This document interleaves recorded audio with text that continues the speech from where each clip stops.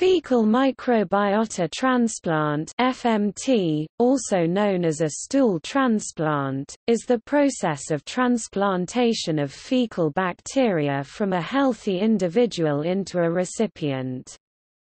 FMT involves restoration of the colonic microflora by introducing healthy bacterial flora through infusion of stool, e.g. by colonoscopy, enema, orogastric tube or by mouth in the form of a capsule containing freeze-dried material, obtained from a healthy donor. The effectiveness of FMT has been established in clinical trials for the treatment of Clostridioides difficile infection (CDI), whose effects can range from diarrhea to pseudomembranous colitis. Due to an epidemic of CDI in North America and Europe, FMT has gained increasing prominence, with some experts calling for it to become first-line therapy for CDI.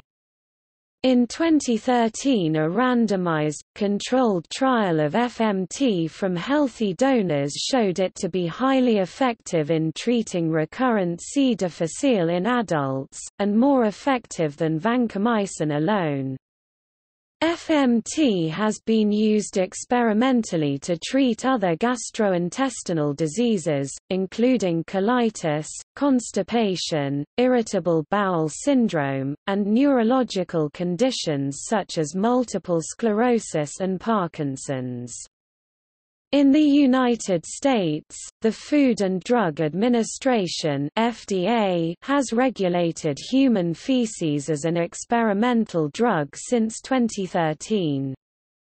In the United Kingdom, FMT regulation is under the remit of the Medicines and Healthcare Products Regulatory Agency.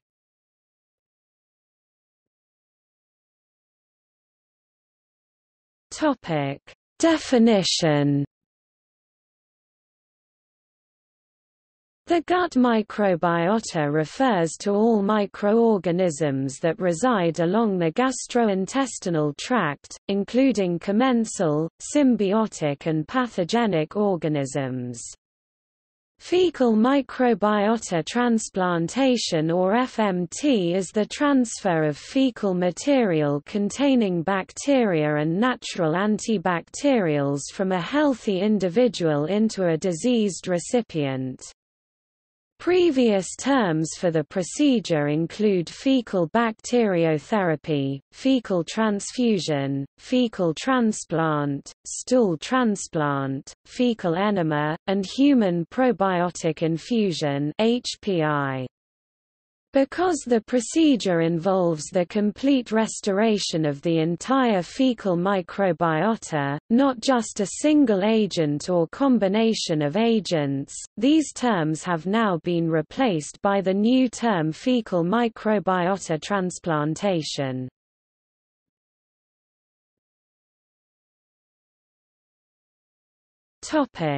Medical uses.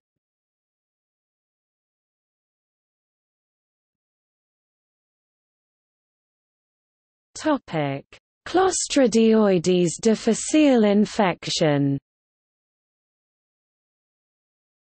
Fecal microbiota transplant is approximately 85% to 90% effective in those for whom antibiotics have not worked or in whom the disease recurs following antibiotics. Most people with CDI recover with one FMT treatment. A 2009 study found that fecal microbiota transplant was an effective and simple procedure that was more cost-effective than continued antibiotic administration and reduced the incidence of antibiotic resistance, once considered to be last resort therapy by some medical professionals due to its unusual nature and invasiveness compared with antibiotics, perceived potential risk of infection transmission, and lack of Medicare coverage for donor stool. Position statements by specialists in infectious diseases and other societies have been moving toward acceptance of FMT as standard therapy for relapsing CDI and also Medicare coverage in the United States. It has been recommended that endoscopic FMT be elevated to first-line treatment for people with clinical deterioration and severe relapsing C. difficile infection.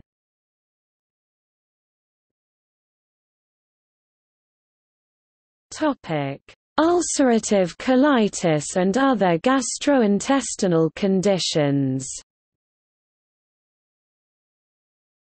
In May of 1988, Australian Professor Thomas Borody treated the first ulcerative colitis patient using fecal microbiota transplantation, which led to long-standing symptom resolution. Following on from that, Bennett published the first case report documenting reversal of Bennett's own colitis using FMT.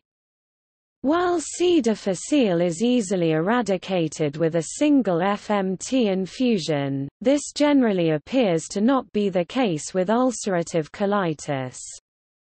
Published experience of ulcerative colitis treatment with FMT largely shows that multiple and recurrent infusions are required to achieve prolonged remission or cure.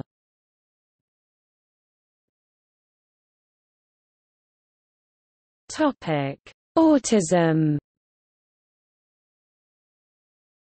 Initial studies from 2017 to 2019 show promise for FMT in helping people suffering autism who also suffer GI problems, with the headline result being, autism symptoms reduced nearly 50% 2 years after fecal transplant.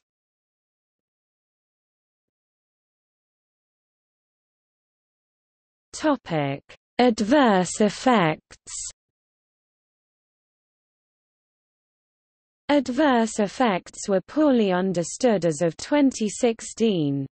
They have included bacterial blood infections, fever, exacerbation of inflammatory bowel disease in people who also had that condition, and mild GI distress which generally resolved soon after the procedure, including flatulence, diarrhea, irregular bowel movements, abdominal distension, bloating, abdominal pain, tenderness, constipation, cramping, and nausea.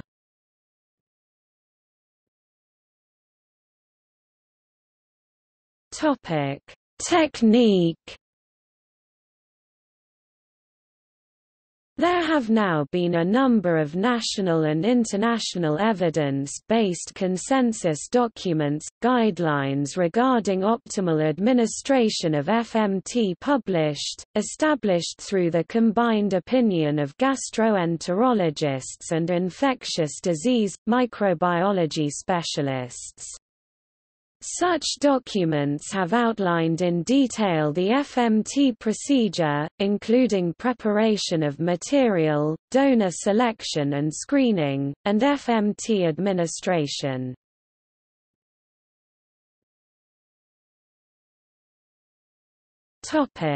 Donor selection. Preparing for the procedure requires careful selection and screening of the potential donor. Close relatives are often chosen on account of ease of screening, however in the case of treatment of active C. diff family members and intimate contacts may be more prone to be carriers themselves. This screening involves medical history questionnaires, screening for various chronic medical diseases, i.e., irritable bowel diseases, Crohn's disease, gastrointestinal cancer, etc., and laboratory testing for pathogenic gastrointestinal infections, i.e., CMV, C. diff, Salmonella, Giardia, GI parasites, etc.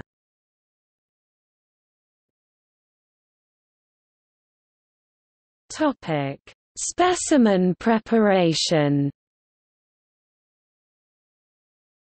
No laboratory standards have been agreed upon, so recommendations vary for size of sample to be prepared, ranging from 30 to 100 grams (1.1 to 3.5 ounces) of fecal material for effective treatment. Fresh stool is used to increase viability of bacteria within the stool, and samples are prepared within 6 to 8 hours. The sample is then diluted with 2.5 to 5 times the volume of the sample with either normal saline, sterile water, or 4% milk. Some locations mix the sample and the solvent with a mortar and pestle, and others use a blender. There is concern with blender use on account of the introduction of air, which may decrease efficacy, as well as aerosolization of the feces contaminating the preparation area. The suspension is then strained through a filter and transferred to an administration container.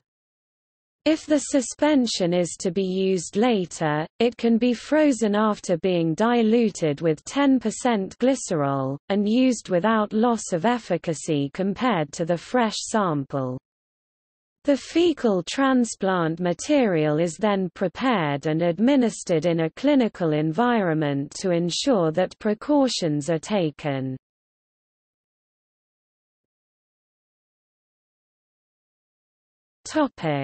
Administration.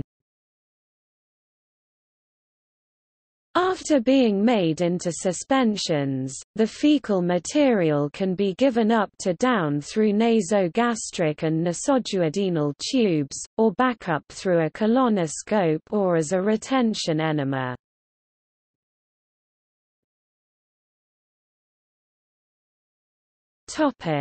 Mechanism of action. One hypothesis behind fecal microbiota transplant rests on the concept of bacterial interference, i.e., using harmless bacteria to displace pathogenic organisms, such as by competitive niche exclusion. In the case of CDI, the C. difficile pathogen is identifiable. Recently, in a pilot study of 5 patients, sterile fecal filtrate was demonstrated to be of comparable efficacy of conventional FMT in the treatment of recurrent CDI. The conclusion from this study was that soluble filtrate components such as bacteriophages, metabolites, or bacterial components, such as enzymes, may be the key mediators of FMT's efficacy, rather than intact bacteria. It has now been demonstrated that the short-chain fatty acid valerate is restored in human fecal samples from CDI patients, and a bioreactor model of recurrent CDI by FMT, but not by antibiotic cessation alone. As such, this may be a key mediator of FMT's efficacy. Other studies have identified rapid onset but well-maintained changes in the gut bacteriophage profile after successful FMT, with colonization of the recipient with donor bacteriophages, and this is therefore another key area of interest. In contrast, in the case of other conditions such as ulcerative colitis, no single culprit has yet been identified. However, analysis of gut microbiome and metabolome changes after FMT as treatment for ulcerative colitis has identified some possible candidates of interest.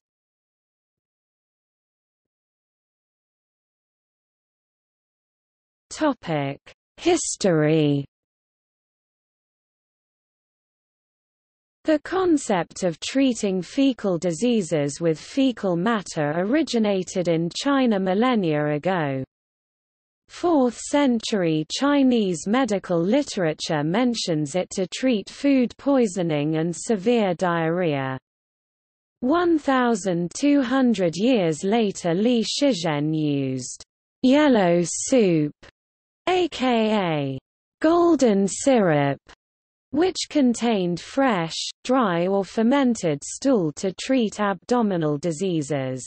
Yellow soup was made of fecal matter and water, which was drunk by the person. The consumption of fresh, warm camel feces has also been recommended by Bedouins as a remedy for bacterial dysentery, its efficacy probably attributable to the antimicrobial subtilicin produced by Bacillus subtilis was anecdotally confirmed by German soldiers of the Afrika Korps during World War II. The first use of FMT in Western medicine was published in 1958 by Ben Eiserman and colleagues, a team of surgeons from Colorado, who treated 4 critically ill people with fulminant pseudomembranous colitis before C. difficile was the known cause, using fecal enemas, which resulted in a rapid return to health.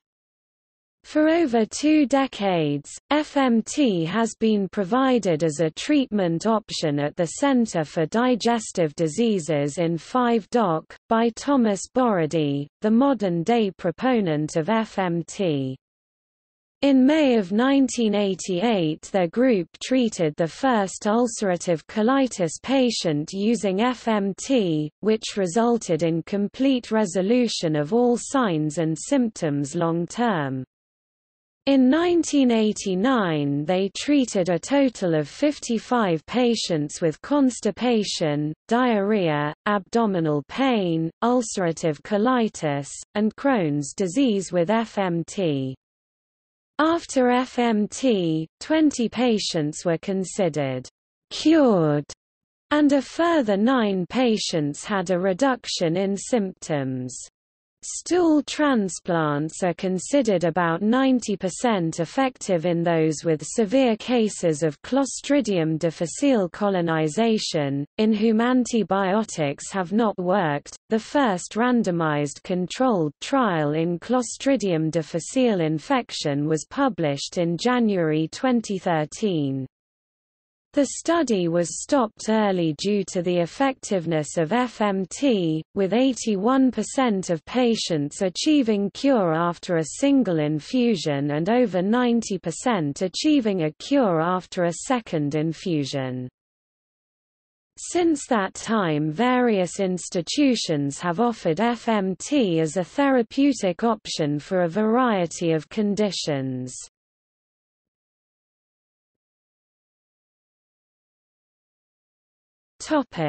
Society and culture.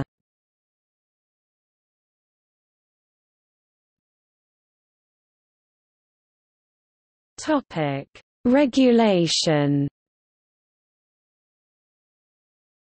Interest in FMT surged in 2012 and 2013, as measured by the number of clinical trials and scientific publications. In the United States, the FDA announced in February 2013 that it would hold a public meeting entitled, Fecal Microbiota for Transplantation, which was held on May 2–3, 2013. In May 2013 the FDA also announced that it had been regulating human fecal material as a drug. The American Gastroenterological Association (AGA), the American College of Gastroenterology (ACG), the American Society for Gastrointestinal Endoscopy (ASGE), and the North American Society for Pediatric Gastroenterology, Hepatology and Nutrition (NASPGHAN) sought clarification, and the FDA Center for Biologics Evaluation and Research (CBER) stated that FMT falls within the definition of a biological product as defined in the Public Health Service Act and the definition of a drug within the meaning of the Federal Food, Drug, and Cosmetic Act. It argued since FMT is used to prevent, treat, or cure a disease or condition, and intended to affect the structure or any function of the body, a product for such use would require an investigational new drug (IND) application. In July 2013, the FDA issued an enforcement policy guidance regarding the IND requirement for using FMT to treat C. difficile infection unresponsive to standard therapies 78 FR 42965, July 18, 2013. In March 2014, the FDA issued a proposed update, called Draft Guidance, that, when finalized, is intended to supersede the July 2013 enforcement policy for FMT to treat C. difficile infections unresponsive to standard therapies.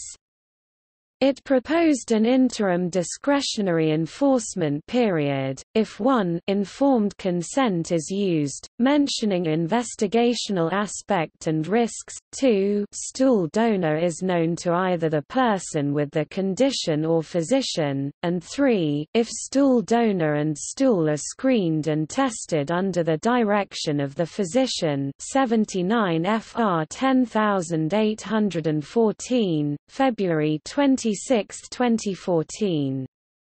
Some doctors and people who want to use FMT have been worried that the proposal, if finalized, would shutter the handful of stool banks which have sprung up, using anonymous donors and shipped to providers hundreds of miles away. As of 2015, FMT for recurrent C. difficile infections can be done without mandatory donor and stool screening, whereas FMT for other indications cannot be performed without an IND.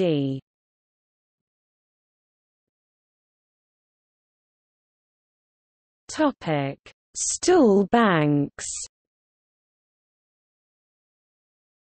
In 2012, a team of researchers from the Massachusetts Institute of Technology founded OpenBiome, the first public stool bank in the United States. Across Europe, numerous stool banks have emerged to serve the increasing demand. While consensus rapport exists, standard operation procedures still differs.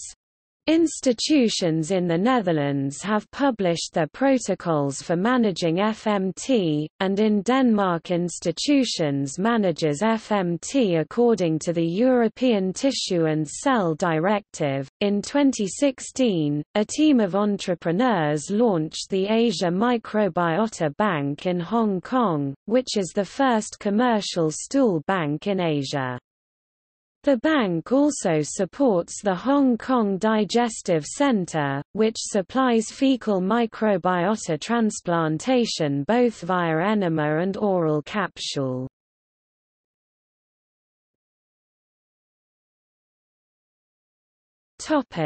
Research. Cultured intestinal bacteria are being studied as an alternative to fecal microbiota transplant.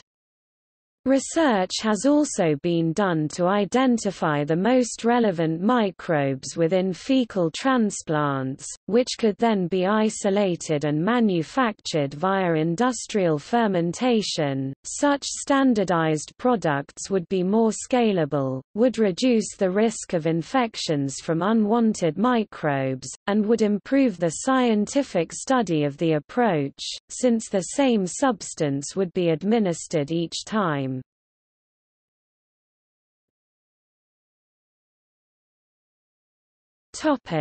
Veterinary use.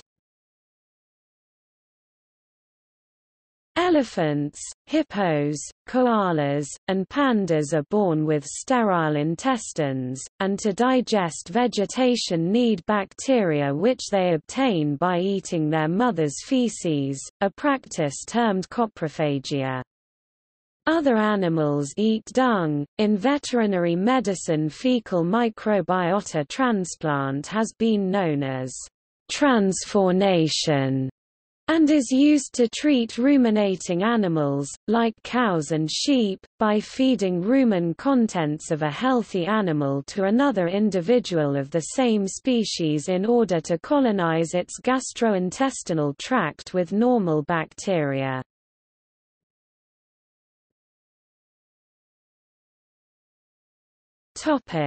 See also: Josiah Zayner, a biohacker who attempted a full fecal microbiota transplant on himself in 2016.